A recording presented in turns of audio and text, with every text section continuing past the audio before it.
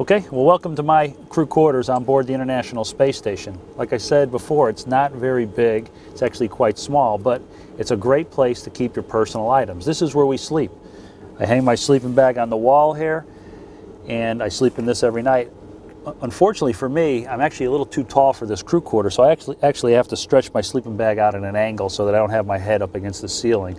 But once you're sleeping, you really don't know what angle you're at in space here, so it's quite comfortable.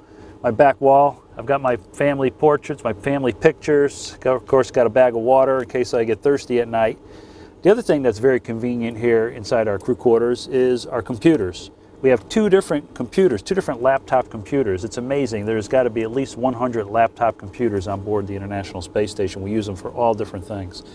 This one computer right here, this is connected to the onboard servers, the International Space Station servers. This is where we can check our schedules, we can check our official email, we can check uplink messages from the ground. This is where we do all our work on a daily basis. This computer over here is connected to the internet on the ground when we do have KU band coverage and when everything is working properly.